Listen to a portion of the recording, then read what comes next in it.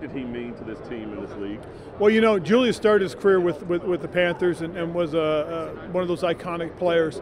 You know, then he took off, went to Chicago, went to Green Bay. But having the opportunity to come back and have him finish his career with us, spend the last 2 seasons with us, was tremendous. I mean, he's really, truly a Panther at heart, and I'm so glad he had the opportunity to play for us, and I'm honored to have been able to have coached him.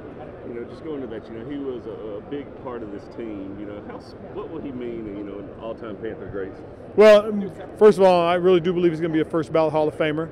And he really will be one of the more iconic guys that have played for us. And we're very fortunate to have had him on this football team.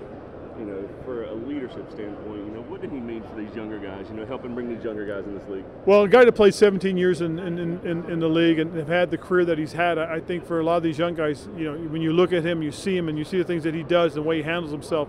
If you want to have a long career, you most certainly do want to emulate him. Just last thing, what are you going to miss most about him being around the team? Just him. I mean, he's a heck of a person, a really good person. He really is, and a great football player.